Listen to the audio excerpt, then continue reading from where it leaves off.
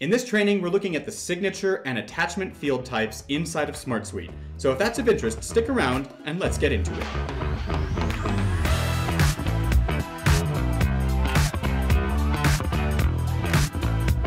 Signature and attachment fields allow us to do a lot of more complicated things inside of the SmartSuite tool. Let's go ahead and hop on in and start with the signature field that I've already built here. In order to add the signature field, simply add a new field and find signature from the drop-down list of field types, as I've done right here. We don't have any different options for display format. It is what it is here, but you can elect to require an entry in the field if you so choose. I'll leave that blank for now, and we'll go and see what the signature field looks like. It's just as simple as this. And so if I wanted to go ahead and write or draw my signature, or I can also type my signature and just type out my name, obviously a lot easier, and I'll go ahead and save it up. So that looks pretty good. Now, the real advanced thing in using the signature field type is in conjunction with forms. So I've already built a form for us here inside of my SmartSuite account and added the signature field.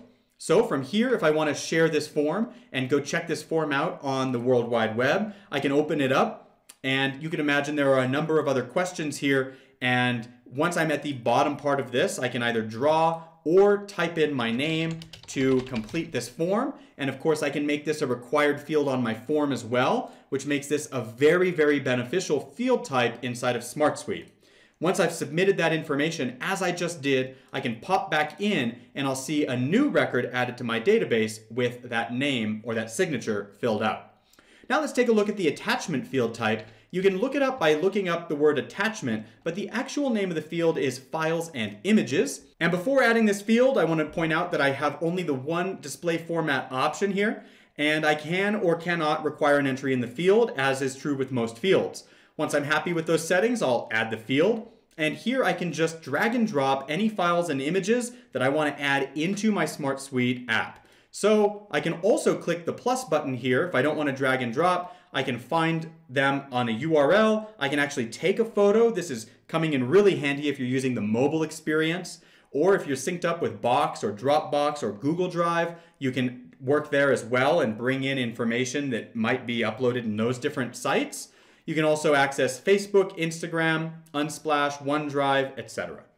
So once I'm happy with what I want to bring in this case, I'll just use my local computer. I'll bring in my icon here, and once I make that selection, give SmartSuite just a second to think. It's going to bring that image in here and I can upload it. And once I've done that, again, just another moment or two to have it load, and that is now saved inside of my SmartSuite record. So inside of my Acme client here, I've included a logo. I could do this for all my clients. You can upload a number of different types of attachments, from Excel files to CSV files to images to video. The sky's the limit. If it's saved in a file, there's a good chance you can add it into your SmartSuite records.